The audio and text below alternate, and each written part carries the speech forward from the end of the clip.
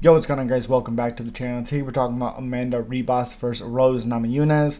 Amanda Ribas 12-4, 3-2 in her last 5 fights, plus 150 underdog.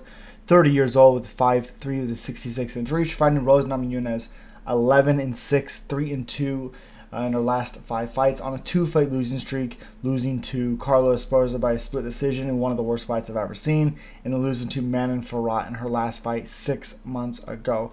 Like I said, minus 185, slight favorite, 31 years old, should be 32 in a couple months. 5'5" with a 65-inch reach, 2-inch reach advantage for Rose, and a 1-inch reach advantage for Ribas. The biggest thing for me in this fight, with how I think Rose can win, Rose, I think, has to keep Ribas getting in her rhythm.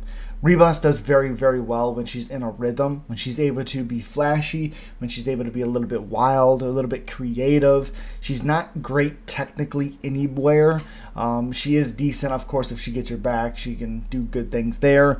Rose Namajunas, I think, does better when she is being a little creative as well. I think she's a better striker. I think she has good footwork. I think Ribas is there to be hit. Her chin is very suspect. I know Marina Rodriguez, I think her name is.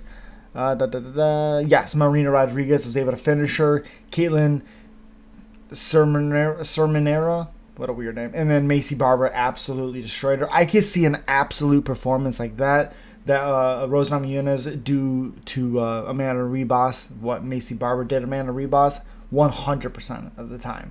She was losing against Luana Pinheiro in that first round, came back, ended up winning. You can't keep Amanda Ribas in that fight if you're getting tired and you're allowing her to dictate the matchup. You can't do that. That will just be very, very bad. Now, again, Rose Namajunas hasn't looked great in a couple of fights. Ever since her Carla Esparza fight, she hasn't looked very good. You know, she's lost 2 fights in a row, and she was submitted by Jillian Robertson in a grappling match, which, okay, fine. She's been finished 2 times out of her 6 losses. Again, she's lost her last 2 by decision, beat Zhang Weili when she was champion, and then lost to Carla again. Even though that second one, I kind of think Zhang Weili won that rematch, but she's 9-5 in the UFC, still on a 2-fight losing streak. She'd be 9-3.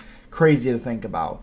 You know, I think Rose Namajunas is still better to this day than Amanda Ribas or Ribas. She does have 3 finishes in the UFC. She's 7-3 in the UFC as well. Macy Barber destroyed her. Caitlin Sermonera, I don't know how beat her, but Rose Namajunas will be your winner. And as always, guys, subscribe, like, comment.